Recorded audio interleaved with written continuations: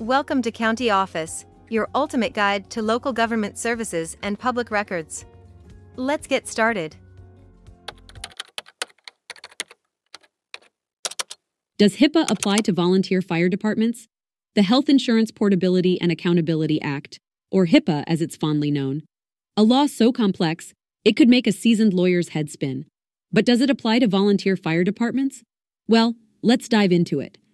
HIPAA is primarily concerned with protecting patient health information. It applies to covered entities, which include healthcare providers, health plans, and healthcare clearinghouses. But wait, fire departments are not on that list, are they? Well, not so fast.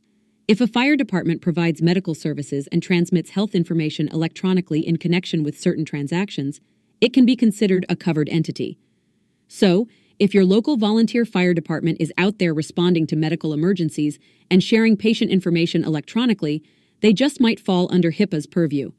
However, it's not a one-size-fits-all situation.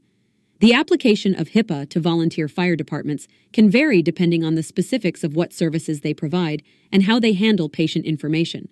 So, while we can't give a definitive yes or no, we can say it's a maybe, depending on the circumstances.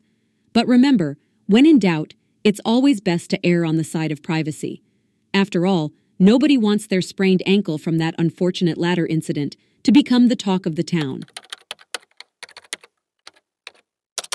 To learn more, check out these links which you can click in the description below, and feel free to comment your questions.